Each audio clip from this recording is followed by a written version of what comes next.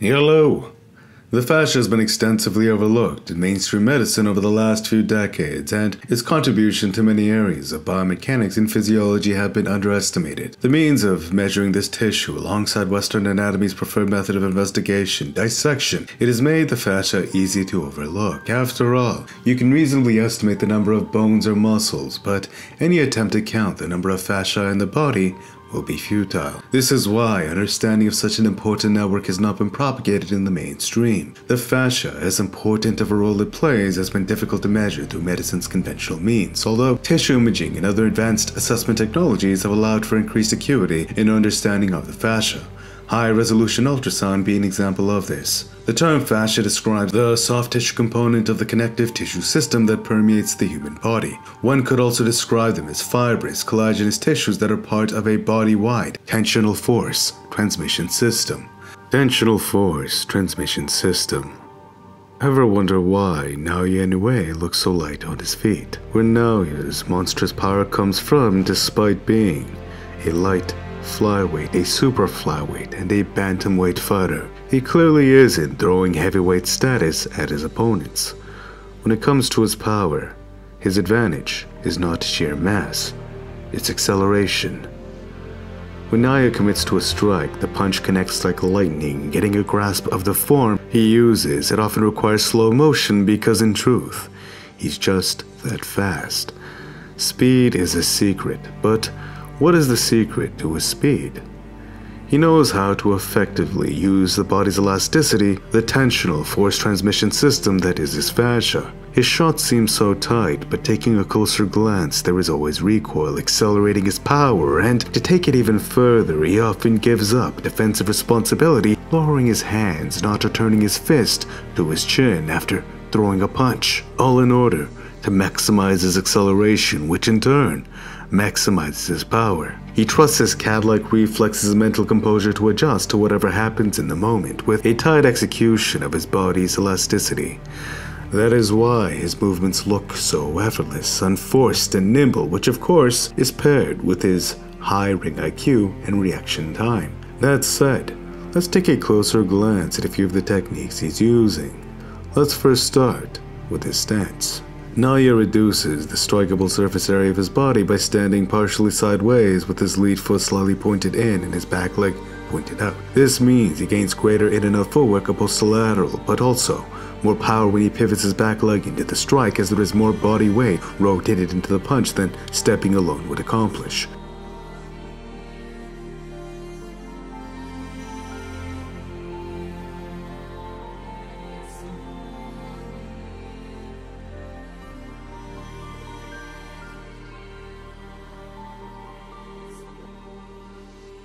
Using his fascia and pivot, he generates so much force that it can blast his opponents through high guard. Standing more sideways often means less power generated from the lead hand, but also, this world operates in the milliseconds. You would assume that with all this wind-up, any telegraph movement at all would eventually get keyed onto, thus timed. Naoya has an intelligent way of compensating for both of these things. Watch how Naoya throws out his jab. He throws his back arm out as a counterbalance. This feints the load-up of his fascia, which allows him to read his opponent's reaction, but also the counterbalance, which increases the oomph or power of his jab. When he feels he has successfully conditioned you, that's when the load-up of his backhand's fascia slingshots an actual punch.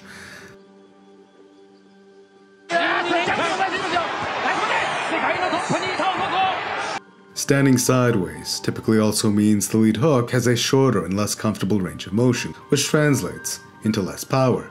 But for Naoya, that does not seem to be an issue. What is he doing differently?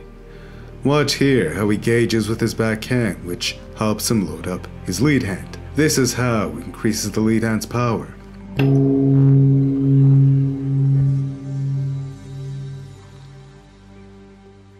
Here, this is an instance of his check entering like lightning, rotating his hips into his opponent's face. After he loaded that kinetic energy into his fascia, the speed he generates from his elasticity in real time, you can barely see the mechanics of the punch. For real, it's like lightning. Here, it's slight, but watch how he first pivots out, which loads him up. Then off his fascia, he fires his lead hook. Clearly, his opponent saw it coming. He actually saw most of Naoya's punches coming. But what if that was Naoya's plan? Notice how, whenever Naoya loads up, instantly, his opponents, out of respect, shell.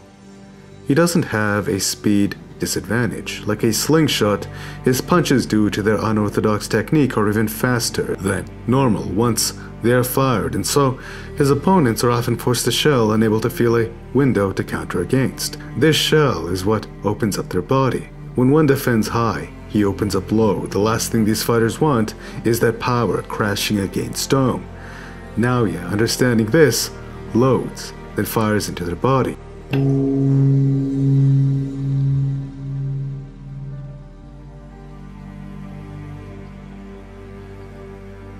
Smashing floating ribs, the solar plexus, soft organ tissue like the liver, the bruising of the bladder. It doesn't take much to seize up one's whole body when clipped clean against the organs. It's not a matter of toughness at all. If you take significant damage to soft organ tissue, like the liver for example, the brain sends a signal to the body to seize up. You don't have much choice when this happens.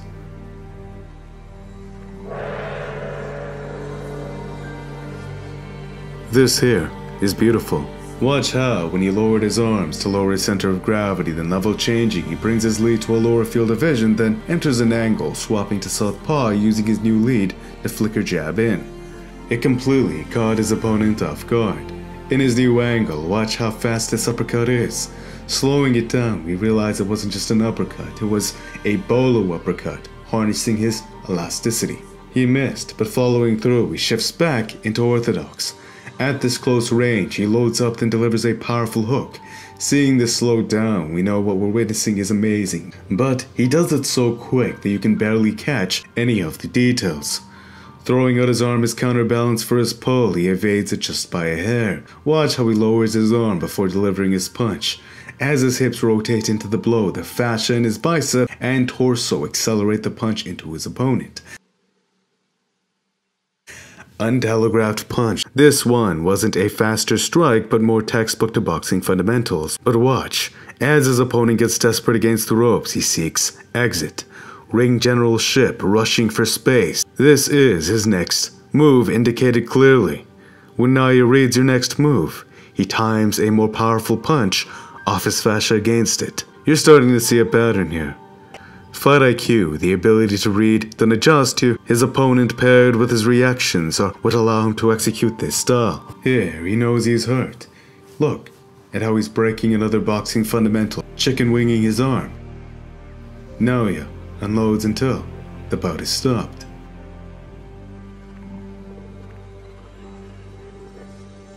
This is beautiful. Notice his foot position, then as he jabs, he throws his arm back and then turns his lead foot in, which increases the range and power of the punch. His opponent's vision is momentarily muffled, thus diverted from the load up.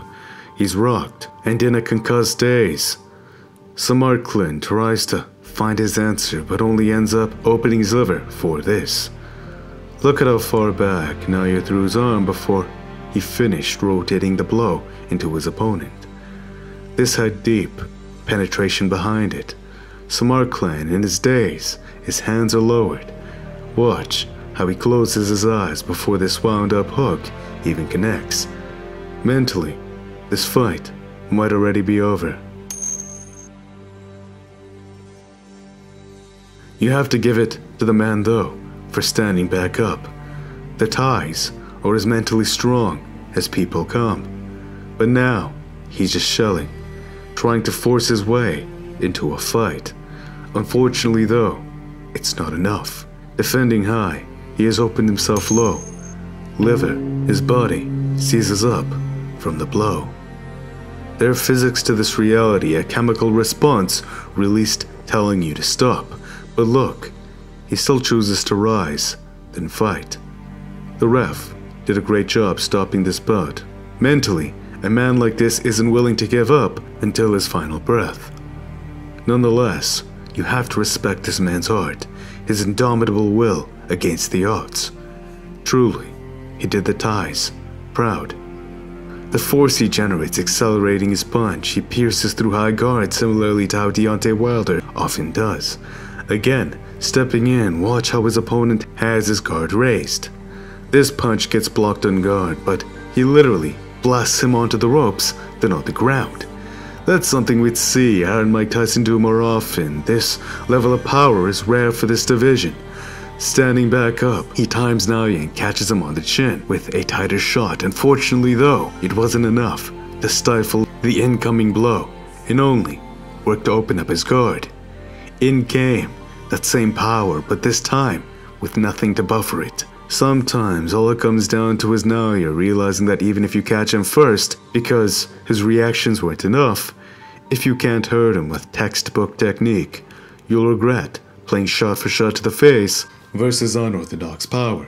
Controlling his opponent against the ropes, cutting him off. When his opponent opens up with a jab, Naoya sees the second one, then slips his follow-up. Both uppercut and hook missed, but he's not framing off his opponent.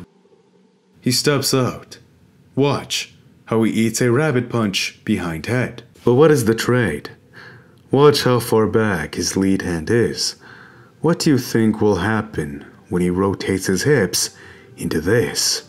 What do you think will happen to his opponent's head? Watch. The lead leg straightens as he's launched upright from the shock. This game is one where you seek to hit and not get hit, but straight up. It appears Naoya is willing to get hit in exchange for hitting you way harder. His opponent now respects his load-up. They see it a mile away. Thus their intuitive response is to shell, not wanting to take the following blow against stone. When you defend high, you are open low. Wincing in pain, he has to take a moment as his body seizes up from the blow. He may have recovered, but Naoya saw his reaction clearly. He begins targeting that opening. Here, the majority of his opponent's punch was absorbed against shoulder. Naoya is really good at rolling shots off his shoulder, using it defensively. His opponent realizes another haymaker is coming, and so he ducks and shells, avoiding the follow-up. Instantly, Naoya's high IQ cues on. He touches the high guard to keep his opponent shelled, then watch how he shuffles his feet. He did this primarily to position his feet so that they may once again rotate power into his lead. Watch how Naoya takes advantage of the opening, rotating his lead foot, which rotates his hips all the while, slinging his arm back. Loading his fashion, turning all of that kinetic energy into a single unguarded point. His opponent has no choice but to take a knee.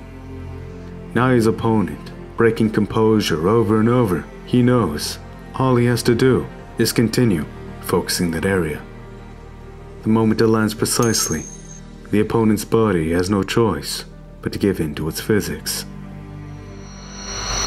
ESPN ranks Naoya Inoue number 4 in the pound-for-pound rankings. His high level of skill is obvious, but ironically, his technique is one that would rarely ever be taught at a boxing gym. It's as if, intuitively, as a fear response, you brandish powerful haymakers due to your lack of experience. As you learn, you develop tighter and less telegraphed form. But in this case, with IQ and reaction time, Naoya has come back full circle, harnessing that power all over again. He secured a place at the top, doing so. That said, who's to say what the right answer is when every person at the top is so stylistically different from the next? As humans, all we can really do is try to listen, experiment, mess up, but most importantly, learn, hoping you can find something that is authentically your own. Build upon what is yours and peeling back what is not, hoping you can make the most of your human condition.